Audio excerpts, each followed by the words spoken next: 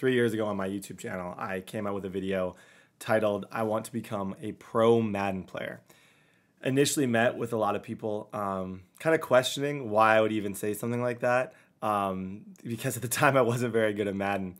And within 6 months, I was a professional. I was top 40 in the world. I made money on the live stage. I got to compete on a worldwide broadcasted live event, and I accomplished that goal. And I think when I did that, a lot of people, even to this day, let me know like, hey, watching you do that kind of showed me in real time, every single day, watching me play, get better, that if you really put your mind to something, you can accomplish it. And today I am going to be starting on this channel my second kind of challenge like this, and it is my road to becoming a scratch golfer. Okay, so I'm just gonna jump in here quick and explain exactly what that means. Essentially in golf, every single hole is given a par value. If it's a par 5, that means that it's supposed to take 5 shots to get the ball from the tee box all the way into the hole. If you get 6, you go +1. If you get 4, you go -1. At the end of the 9 holes, let's say there's 36 total shots, 36 is par. You want your score to be the lowest. So a scratch golfer is somebody who on almost every single hole either hits it in the allocated number of shots or under that. That is my goal, and that's what we're striving for. How this series is going to work is every single day I am going to play 9 holes until I shoot under par. Now, you're not only going to see me playing the game, you're going to see me beforehand in kind of vlog style footage of me doing things to get better. You'll see me at the range. You'll hear me talk about stuff that I maybe have read or learned, and then you'll be able to actually see me go out to the course and hopefully get better every single day. So why I think this is even possible is I've always been pretty naturally athletic. I was a 2-time top male athlete when I was in high school and middle school. I was recruited to play quarterback in college, and I tend to pick up on things quite quickly when it comes to sports. I have a good frame for golf. I'm 6'4", I'm 197 pounds. I do work out every single day, or 5 days a week, I can't say every single day, and I can hit the ball a pretty long way. Also, I have time to kind of focus on it. I do YouTube full time, so I have time in the day to kind of go out, learn, spend time at the range, and I honestly just believe I can do it. So guys, this is the beginning of a journey, and I hope you guys stay with me on it. And yeah, without further ado, let's just begin. You guys saw the intro. Guys, I want to be a scratch golfer. I want to compete in some of the local pro tournaments, and I want to do it. And I understand even saying this is incredibly vulnerable. You know, there's something, and I feel like a lot of people in life will never really go after their dreams, because it's when you say you want to be really good at something, you're setting yourself up for people to judge you, for people to watch you fail. And I think so many times people will never actually chase after the things they want to do, because to even verbalize that they want to do it, there's fear in that. Like, I'm a little bit scared because I could fail, but the way I'm seeing this right now is I'm not going to fail. I've never looked at anything in my life as, like, I remember when I started YouTube, there was always stats that were like, you have a 1 in however many thousand chance of becoming a successful YouTuber. And I remember telling people, oh, well, I'm the one. Like, I'm like, those people aren't going to outwork me. Like, I'm going to do more than they do. Like, I think sometimes you can see those stats and get scared, but you got to understand those stats there is a 1. And that 1 easily could be you. And I hope one thing that you guys see from this journey, it's going to be on the second channel. So every single day on the second channel, go check it out. One thing that I hope you guys see from this journey is that if I do succeed, and even if I don't, you're going to see the triumphs and you're going to see the failures. And hopefully it shows you that if there's something that you want in life, that it's doable, you know? It's not going to happen in a day, but perseverance and just the ability to just not quit will get you so much farther than any of you will ever realize. So my goal is that we go through this series, and at the end of it, we kind of look at it and say, oh, wow, Brett did it. That would obviously be awesome. And then whatever dreams or things that you guys want to do, you can more confidently go after because you saw me do it. So guys, without further ado, this is episode 1. How it's going to work is we're going to do potentially some range stuff in this area, but as far as today, I'm just going to the course. We're going to go shoot, see how I do, get a starting point, and just go from there. Thank you guys so much. Like I said, first video is here. Once you're done, click on the link for the second video, and yeah, enjoy. Okay, so beginning of the series is the first hole, dead straight. It's probably the easiest hole on the course. It's 327. One of my best clubs is my 4-iron, so I'm just gonna play this really, really safe, try and hit in the middle of the fairway, and hopefully have a nice, easy chip on.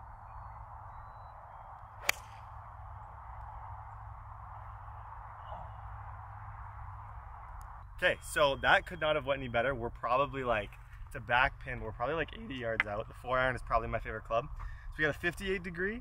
This is where you gain all the strokes. So I gotta put this nice and easy onto the green. Ideally, we're gonna be right out. Oh.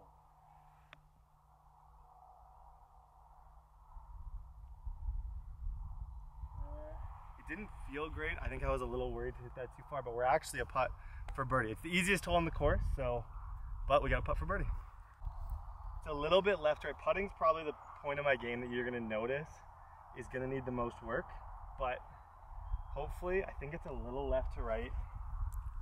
I'd love to knock this in, just to start off the series. Oh my gosh, oh my gosh. You can't make this stuff up. A lot of people are gonna say, Brett, you didn't. No, I promise you, I'd never make putts like that. You might never see another putt like that, but first hole of the whole entire series, we're -1. Couldn't be happier. Okay, so this is a par 5. It's around a corner, so you go around this this massive clump of trees that you can see here. There's a couple ways you can play it over, but if you hit a perfect drive, it'll probably carry like, you can get over it with like 280, but I'm gonna try and play it safe with just a 5-wood. Kind of trying to cut the angle, but that way I know if I hit it good, I'm not gonna go too far into the end. So I'm kind of playing it safe, kind of playing this par 5, ideally with 3 shots. I actually really think that's gonna be nice. Yeah, that kind of, that hooked exactly like how I wanted it to. I think I made it around the corner. Felt pretty good off the club. I think we could potentially be able to attack the green in 2 here, but as far as a 5-wood, I think I'm happy with that shot. That's why I use a 5-wood here, because I've had drives that I thought were perfect, and I've ended up in that. So here, if you hit a good drive, we're right on the fairway. I have 260 in. I'm gonna use a 4-iron. If I don't, it's a back pin, so I'm kind of just trying to be like in that 60 range. But even if I'm 100, it's okay. I just want to make sure, hit it true and hit it straight. Oh, I like it.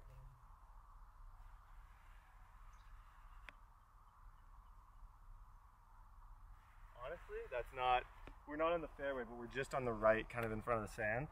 Kind of exactly what I'm looking to do. If I'm shooting for score here, if I can get up and down, I can get another birdie. So pretty clean off the club, happy.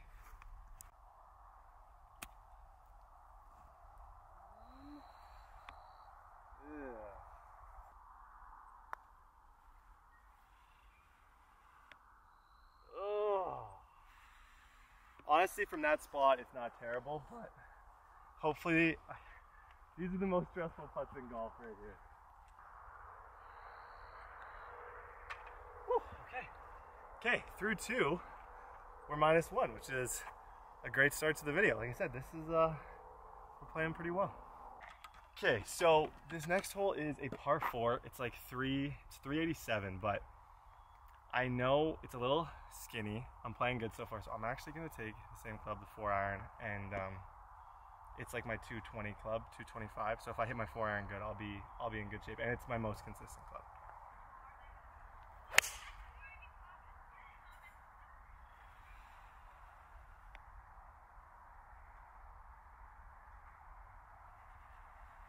Yeah.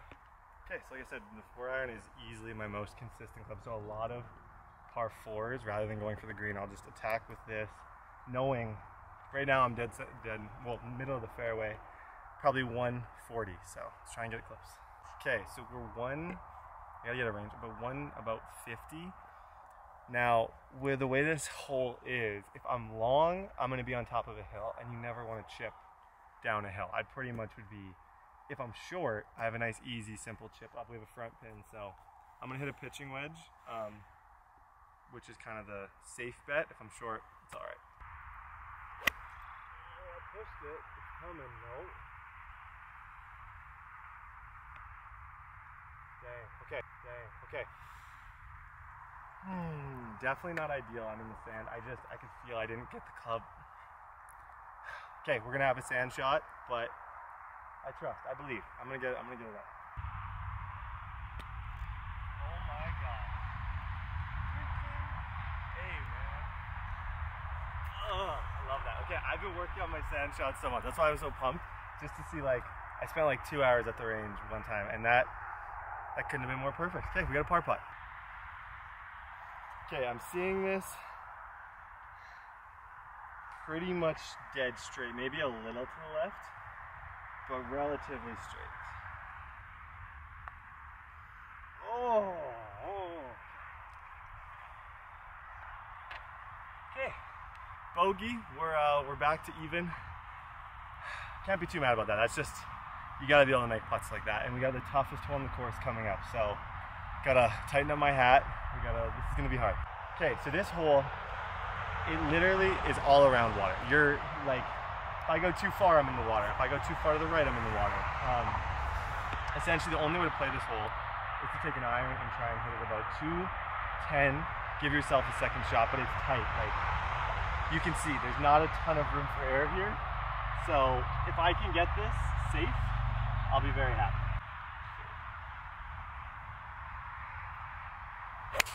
Oh, that's dead straight. I'm worried I'm too far. Nope. Okay, I'm not gonna lie, I'm playing really good. That was dead straight, like 205. I got a good second shot. Okay, so if you can see, water. My idea is to take a 7-iron and just try and go a bit above that path, or even just play this like 100 yards, 120 yards to give myself. I just do not want to go in the water.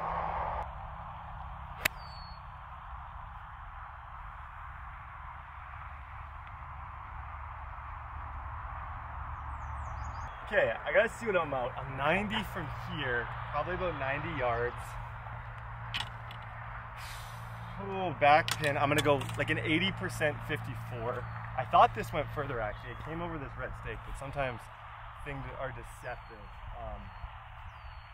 Yeah, if I can put this close and even par this hole, I would be absolutely elated.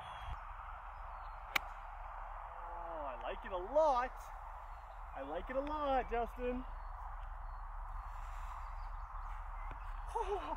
Okay, love that, man. 54 degree. 80%, just a nice little kiss on the grass, and we got another birdie putt. So downhill, which is not ideal, but honestly, in terms of like where to go, I think I can just kind of aim a little to the right. I never have a ball marker, which is bad, but you gotta know. I'm just gonna push it back. I try and line up with that.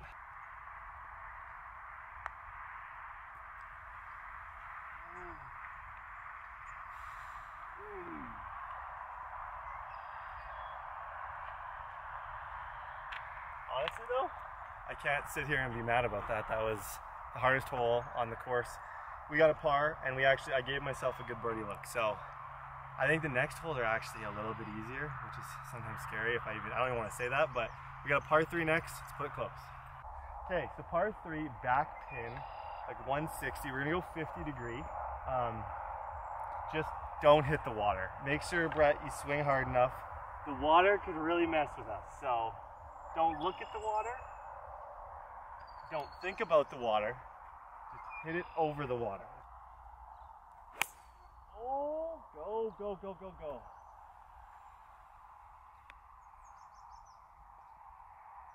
It could be decisive, but I actually think that was a pretty sick shot, I'm not gonna lie. But it could be decisive. It's a back pin, so I'm guessing I have like 15 feet for birdie, but dead straight. Okay. Fixing my divot. It's crazy. I don't know what the rule is. Like, I think on the green you can pick up your ball. Like, I have a ton of grass here, so I'm gonna get rid of that grass. As I feared, we're probably further than I would have liked to be away, because like I said, back pins on par 3s are so deceptive sometimes, where you can think you're laughing, but you're really not. But I'm reading this right to left. Right to left. Should be good. Yeah, that's honestly on par 3s. you take that. Even though that didn't go in, I should be able to tap this in. Oh, I'm not counting that. Don't be weird. But yeah, as long as you're within that on a par 3, you can't be too mad. Still, I actually think we're even. So let's keep this going. Guess the club.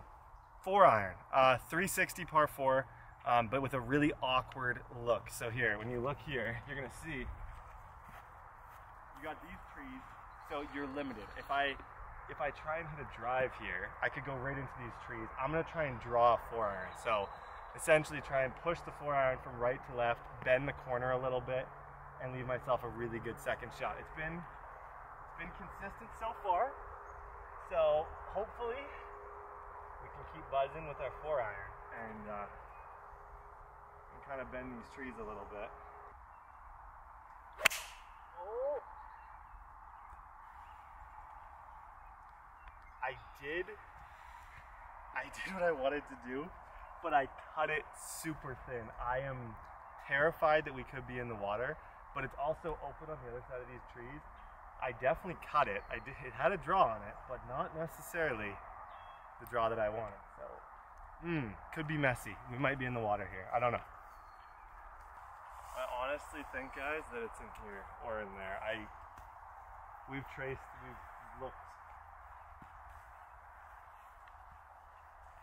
We've looked a lot, or it's in the water. I honestly think where my cut line would have been right in this little like water thing. So don't know how that works, but I'm guessing in this trees. Like I said, I'm relatively new to golf. I'll try and figure it out after, but I'm gonna drop from just outside of these trees and shoot over these trees. Unfortunate break, but we'll bounce back. Okay, so this is a totally blind shot. Like, we're looking over these trees. We're hitting 3, so I can kind of see where the pin is, but I'm just, this is not an ideal situation. It's over.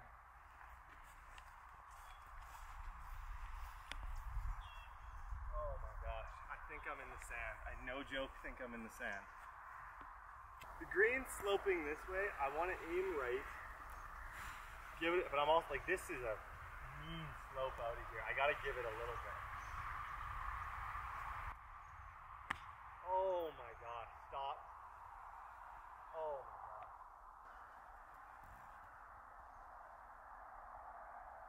No, I'm not gonna do that. But that is gonna sting, man. That's gonna sting.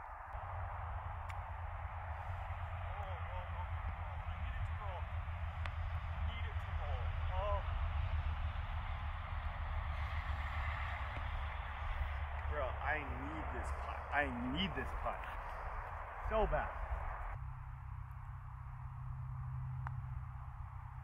Go, I gotta attack that more, man. You're shooting for 6.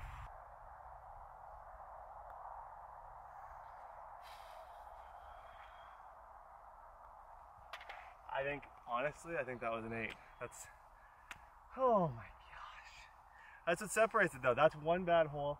Not gonna let it get to me too much. I want to throw something, but I'm not gonna throw something. I'm just gonna try and par or birdie these last 3 and make it a good round. Okay, so par 4, we're bringing out the driver. This is one that I like to go for the drive. After a bad hole, I have 2 options. I can just pout, or I can just go crush this thing like 300 yards. And I choose 300 yards. Let's get our swag back. Oh, yeah.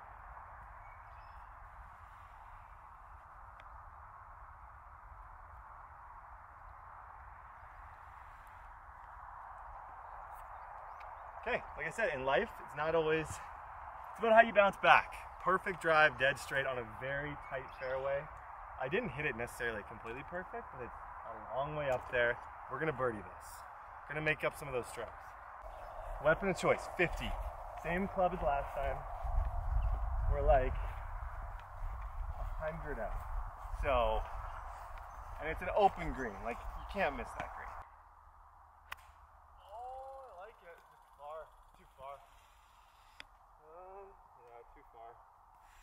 Shoot. It's where sometimes I wish, and that's my next purchase. I need one of those stings because that was not a 54 club. Oh, stupid. So, nice 90-foot putt for birdie. I'm just mad because if I hit my 58, I think I would have been in a lot better shape. But it's honestly just trying not to three-putt bogey after a good drive and being over the green. So I'm putting this because chipping would do nothing, for me at least. I left it. Oh my gosh, it's gonna hit at the house. Oh.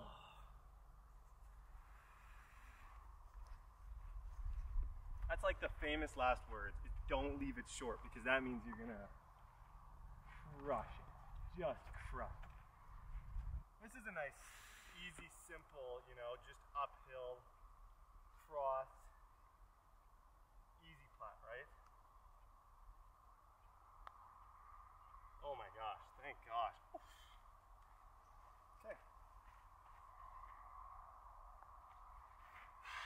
So I did exactly what I didn't want to do. I three-putt bogeyed by hitting it too far, but that to me isn't necessarily a skill issue. It's just not knowing, oh, that was only like 110 yards. Don't hit your full 50. You're going to be 400 feet from the pin. So it's all right. Okay. So because I'm just smart, I went to the range and I hit my 9-iron and then I left my 9 in the truck. I normally would hit a 9 here, but because I left it somewhere, I don't have a 9. So we're hitting a pitching wedge. It's 100 and, what is it? It's like 150. So back pin, I gotta swing. I like it a lot. I think it might be short, but I love it. Oh. Okay. Just on the edge of the green. Honestly, I'm not mad. See, if I had my 9, if I didn't leave my 9, if I wasn't irresponsible, we might be laughing right now, but we got to putt for birdie. 2 decisions here. I'm a little off the front. I can definitely putt this. I'd have to, it's thick grass, or I try and run like a 50. My gut tells me to putt this. I don't think I can do better with this club, given the distance. Oh, or maybe I could. Honestly, scared money doesn't make money. We're gonna chip this. Oh my gosh. See, but that's good. That takes a lot of confidence. Old Brett, well, Brett just in general, is putting this. Chip it, I work on my chipping. Now we gotta putt for par.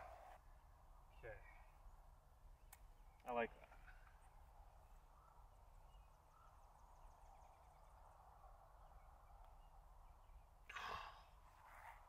Felt my fundamentals were just whack on that shot, but still got a par back after a quadruple and a bogey. It's nice to get another par. Final hole, this is a par 4. I find this one forgiving on pretty much both sides. So on the right, if I hit it to the right, I'll end up close to like the first tee box.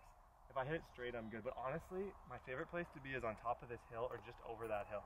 If I can hit it over those trees, we are gonna be like in really, really, really good shape. So something smooth, something over the trees.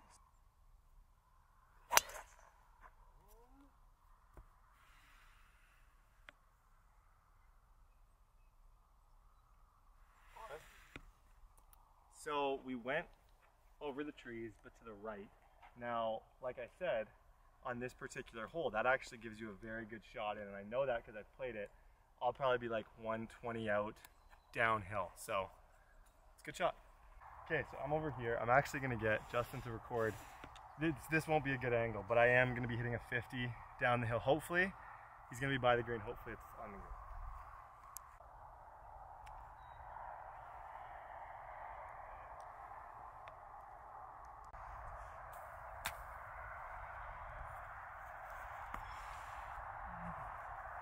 Oh my gosh, stop. Oh, thank goodness. Horrible. Oh, Brett.